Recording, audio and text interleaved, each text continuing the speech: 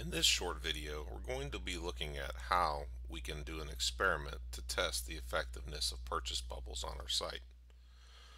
We're going to start by engaging the StoreFront Visual Builder, opening up the hierarchy. In this particular site, there's only one Visual Builder container because it's actually a modified Mr. T's theme.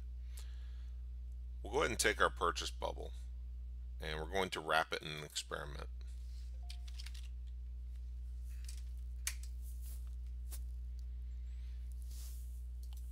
We'll give the experiment a name. So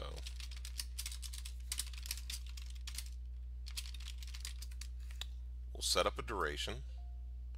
Let's go ahead and use 30 days as a good test.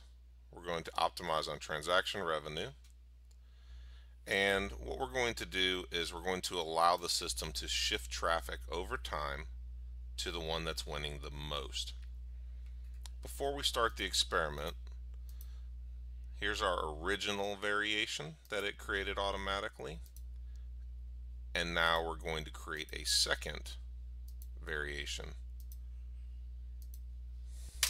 We'll call this nothing. This will be variation 1. And we'll give this a descriptive name. We'll call this purchase bubble. At this point, we're ready to start. So we have one experiment variation that contains the purchase bubble and one experiment variation that contains nothing. Let's go ahead and open up the experiment. Click Start Experiment. We'll see the experiment ID populates, and then save the page.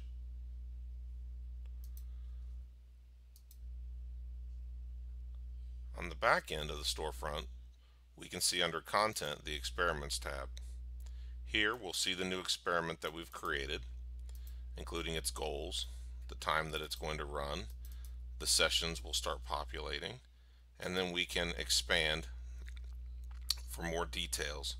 And as traffic flows through the storefront, the metrics will be graphed. You'll be able to see all the details of each variation, as well as the traffic starts to shift. This one will automatically start shifting towards the winner, so that by the end of the experiment, the winner will have 100% of the traffic.